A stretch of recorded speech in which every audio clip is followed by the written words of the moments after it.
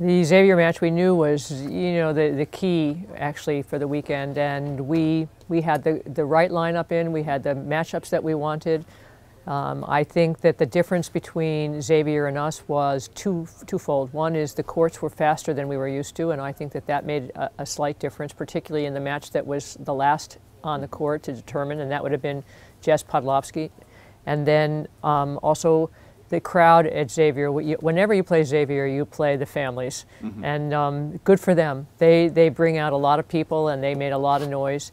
We won the doubles point. I thought going into the singles we really could still take it. They're very tough at 1 and 2. I knew we would really have hard matchups there, but we were comfortable at the bottom of the lineup at 6, 5, 4, and 3, and normally we do very well there.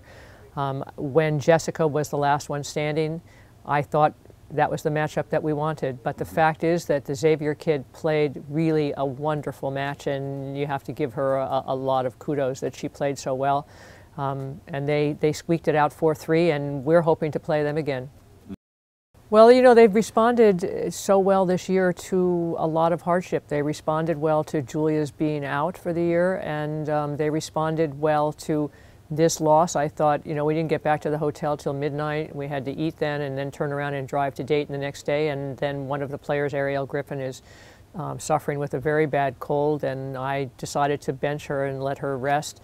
And everybody had to then step up even more, tired and now missing yet another player. And I was really pleased with their effort, and their intensity level was good, considering what we've just gone through.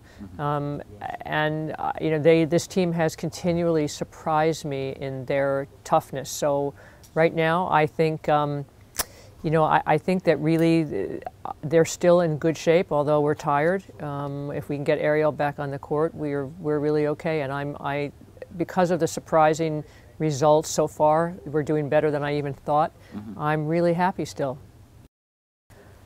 Great coaching. Actually, we spend a lot of time on doubles in the fall when we are outdoors, and we have that time. And we break it down because most kids that come to college tennis do not know how to play doubles. So we break it down in a way that I hope makes sense. We teach them about positioning. We spend a lot of time in, if this happens, this is probably going to happen. And we do a lot of that kind of thing. We do a lot of walking through those kinds of drills. And then also the coaches get a chance to come up with the pairings that work, and we've been lucky in that you try to find kids that really will on the court get along and also get along off the court, and sometimes that's really right. I have made some mistakes in the past in terms of pairings, but a lot of times getting a chance to put these kids together and then playing match after match after match has really been beneficial. And as you know, we have yet to lose the doubles point, so we're hoping to continue that trend. This is a tough one. I mean, Boston College is 45 in the country, probably the best team that we'll play all year. He's got a bunch of seniors and a bunch of freshmen that are in the starting 6. They're 6-1. They've beaten Harvard. They've beaten Brown. They've beaten Syracuse. I mean, they're a really tough team and a top team. We play them at their place at an indoor facility at a club in their area.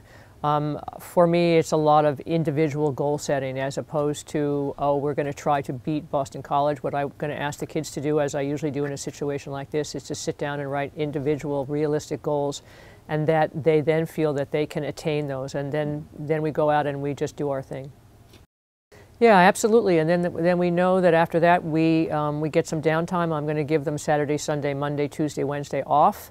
And then we'll come back and do some double practices before we head off to play LIU at the Billie Jean King Tennis Center. So this way they get a chance to, I mean, they all want to see, how do I stack up against the best? And I think that will spur them on.